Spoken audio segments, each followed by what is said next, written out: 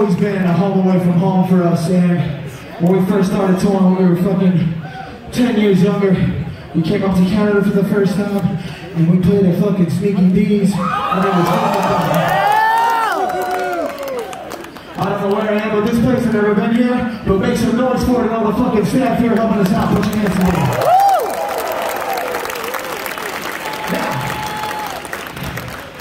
Now, obviously the world has been affected very highly, all across the board.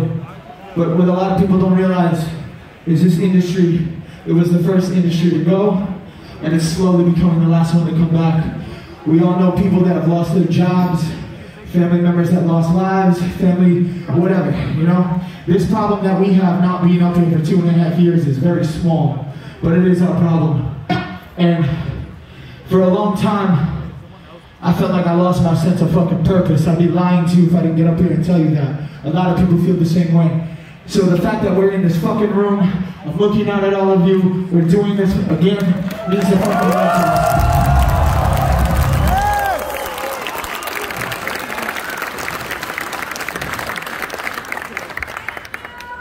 So, thank you!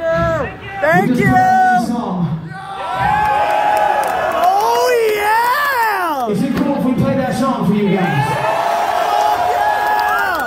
Toronto, I said, is that fucking cool? With their fucking heads! This song's called Guillotine and it goes like this. Yeah!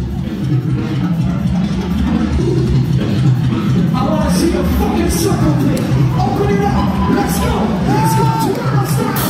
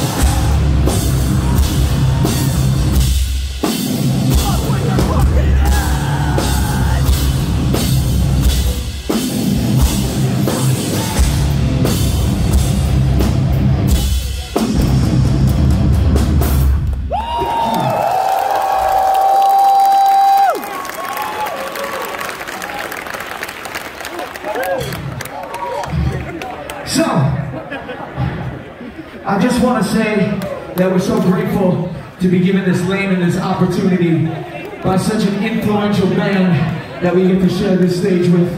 Let's make some fucking noise for our headliners tonight. Let's hear it from Underoath!